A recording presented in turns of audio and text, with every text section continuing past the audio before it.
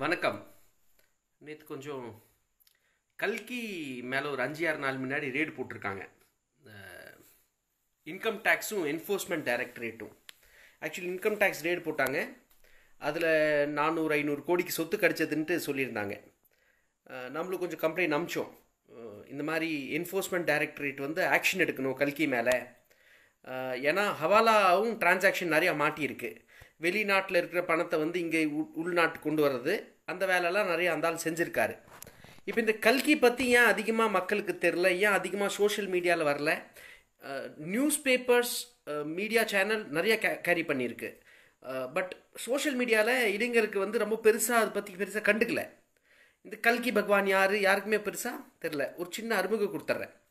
2005 இந்த மனுஷனோட ஆசிரமத்துக்கு எனக்கு ஒரு வாய்ப்பு கிடைச்சது. எனக்கு ஒரு ரொம்ப க்ளோஸ் ஃப்ரெண்ட் இருக்கார். அவர் இறந்துட்டார். அவருக்கு பெரிய பக்தரான கல்கிக்கு.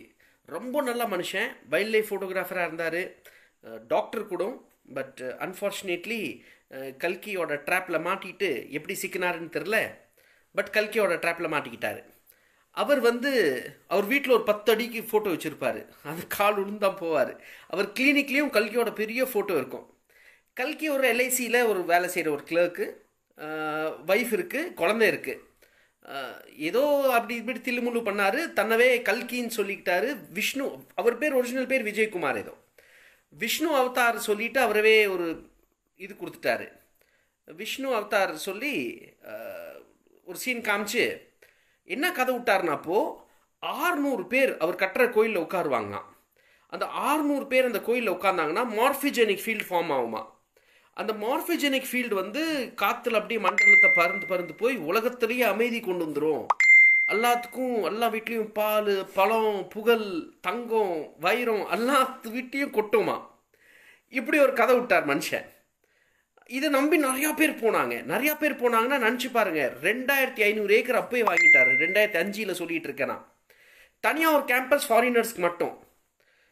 அப்புறம் இன்னும் உள்ளே போனால் மிடில் கிளாஸ் மக்களுக்கு ஒரு கேம்பஸ், அப்புறம் பணக்காரங்களுக்கு ஒரு கேம்பஸ், ஏழை மக்களுக்கு ஒரு கேம்பஸ், இப்படி வேறு 200 ஏக்கர் 300 ஏக்கர் அப்படி கேம்பஸ் போயிட்டே இருந்தது. எங்களை அவர் ஒரு கேம்பஸில் கூப்பிட்டு போய், டாக்டர் ரொம்ப க்ளோஸ் பக்தர் அவருக்கு. ஸோ அவர் வீடு பின்னாடி ஒரு பில்டிங்கில் தங்க வச்சார். பாரு பியூஷ், ரொம்ப லக்கியாக இருக்கும். என்ன கூப்பிட்டு போன காரணம் என்னன்னா, ட்ரிப் சிஸ்டம் எல்லாம் போடணும் பியூஷ், நீ வா, ட்ரிப் சிஸ்டம்க்கெல்லாம் அட்வைஸ் கொடுத்தாரு. மரம்லாம் நிறைய நடப்போகிறோம். நாங்கள் வறண்ட பூமி. இது சென்னையிலேருந்து கொஞ்சம் தூரம் தான், ஒரு 80-100 கிலோமீட்டர் இருக்கும்னு நினைக்கிறேன். ஆந்திராக்குள்ளே போயிடணும். ஸோ அங்கே போய் பார்த்தோன்னா ரொம்ப லக்கியாக இருக்கும் பியூஷ். எக்ஸாக்ட்லி அவர் வீட்டு பின்னாடி இருக்குது, நம்மளுக்கு இடம் கிடச்சிருக்குன்ட்டு. 5 ஸ்டார் ஹோட்டல் மாதிரி ஃபெசிலிட்டி. டிவி மட்டும் இல்லை. கீழே சாப்பிட வந்தால் continental, south Indian, north Indian, ஒரு 10 பேருக்காக பெரிய பஃபே அரேஞ்ச் பண்ணியிருக்காங்க. சரி, சாப்பிட்டு உட்காந்தோன்னா கொஞ்ச நேரத்தில் டாக்டர் எங்ககிட்ட ரொம்ப லக்கி ஆகிட்டோம் நம்ம. எப்படி சார்ண்ணே? இல்லை, நம்ம போகலாம். ஒரு ஒரு குரு இனிஷியேஷன் இருக்கான். ஒரு 2 சாமியார் வருவாங்க. அவங்கள மட்டும் பார்த்தா போதும், நம்ம கான்ஷியஸ் லெவல் மேலே வந்துடும். இது கான்ஷியஸ் லெவல் என்ன சார்ண்ணே? இந்தியன்ஸோட கான்ஷியஸ் லெவல் 150 தான் இருக்குது.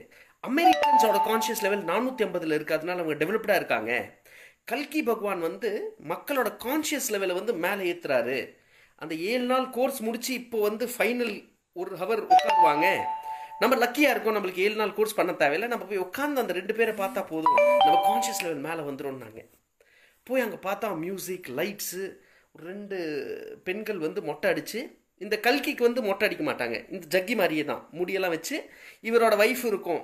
இவங்க சீலெல்லாம் போட்டுக்குவாங்க, சில்க் சாரீ போட்டுக்குவாங்க, தங்கம் வைரம்லாம் போட்டுக்குவாங்க. இவங்க 2 பேரும் உட்காந்துக்குவாங்க. இவங்க கீழே ஒரு பரமாச்சாரியா, அவங்க கீழே ஒரு 4 ஆச்சாரியா. இந்த ஆச்சாரியா தான் எங்களை கூப்பிட்டு வந்தார் இந்த ஆசிரமம் வரைக்கும். வர வழியில் ஆச்சாரியா வீட்டுக்கு போகணும். இங்கே நடுவில் ஹைவேல ஆச்சாரியா வீட்டில் எந்த கல்கி ஃபோட்டோவும் இல்லை. அவர் ஆச்சாரியோட அப்பா அனுமனை கொண்டான்ட்டு ஒரு மலை மேலே கல்கியோட கோயில் கட்டுறாரு. அந்த மலையை குடஞ்சே கட்டுறாரு. மலைக்கு நடுவில் பார்த்தீங்கன்னா ஊற்று எடுக்குது. ஆஞ்சநேயர் கோயில் இருக்குது, புனிதமான ஒரு ஆஞ்சநேயர் கோயில் அங்கே இருக்குது. அந்த ஊற்று தண்ணியில் குளிச்சோன்னா சரியாயிடுது நோயெல்லாம். ஏன் டாக்டர், மேலே மலையை குடஞ்சோன்னா கீழே ஊற்று நின்று போயிடுமே கேட்டாடி. இதெல்லாம் கண்டுக்காதடா, அப்படியே வாடான்னாரு. அந்த கான்ட்ராக்டர் ஆச்சாரியோட அப்பா வீட்டில் ஒரு கல்கி ஃபோட்டோ இல்லை. ஸோ புரிஞ்சுக்கிட்டேன், இந்த ஆள் ஒரு பெரிய ஃப்ராடுன்ட்டு. பட் எனிவே திருப்பியும் ஸ்டோரிக்கு வந்துடுறேன், கான்ஷியஸ் லெவலுக்கு வந்துடுறேன். இந்த கான்ஷியஸ் லெவல் என்ன இருக்குன்னு போய் பார்த்தோன்னா, இவங்க ஒரு ப்ரோக்ராம் பண்ணுவாங்களா, அவரே அந்த 2 சாமியாரை பார்த்தோம்னா நம்ம கான்ஷியஸ் லெவல் மேலே ஏறிடுமா. டாக்டர் இங்கெல்லாம் ஒன்றுமே ஏறல, நீங்கள் வாங்க கிளம்பி போகலான்ட்டு வெளியே வந்தாச்சு. கொஞ்ச நேரம் கழிச்சு நைட்டு 11 மணிக்கு அடே வேறு இனிஷியேஷன் நடக்குது, வா வா வா வா இந்திரின்னு கூப்பிட்டு போனார். நீங்கள் இந்த 2 பேர் ஃபஸ்ட்டு கான்ஷியஸ் லெவல் ஏற்றுறவங்க ஃபீமேல் சாமியாருக்கு 600 தான் இருக்குது லெவலு, 850 இப்போது 2 பேர் வராங்க. அவங்கள பார்த்தோம்னா 200 மீட்டர் நம்மளுக்கு ஏறிவிடுமா.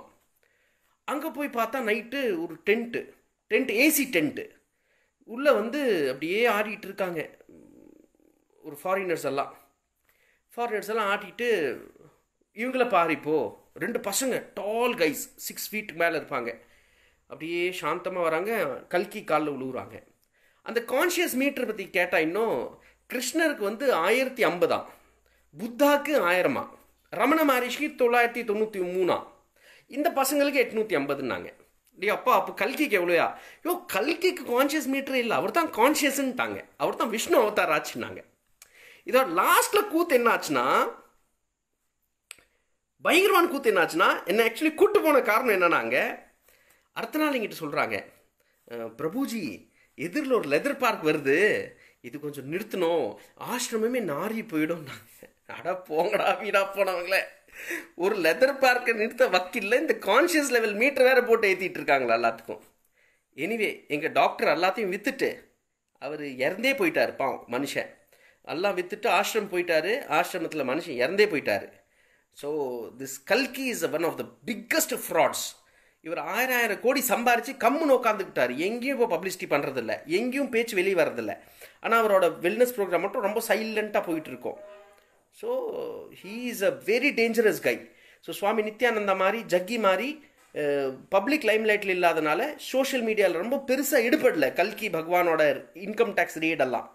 பட் பிகாஸ் ஜேர்னலிஸ்ட்க்கு எல்லாமே நல்லா தெரியும் இந்த ஆள் பற்றி, ஸோ எல்லாமே கவர் பண்ணியிருக்காங்க இந்த ஸ்டோரியை, நிறையா ஸ்டோரி கவர் ஆகிருக்கு.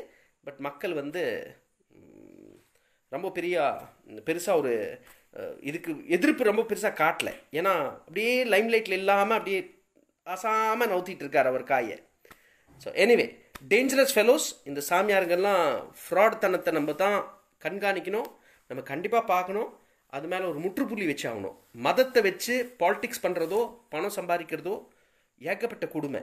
நீங்கள் பணம் சம்பாரித்து சிவானந்தா ஆசிரம் மாதிரி இப்போ சிவானந்தா சாமியார் தும்கூரில் செத்தார் பாருங்க, அற்புதமான மனுஷங்க.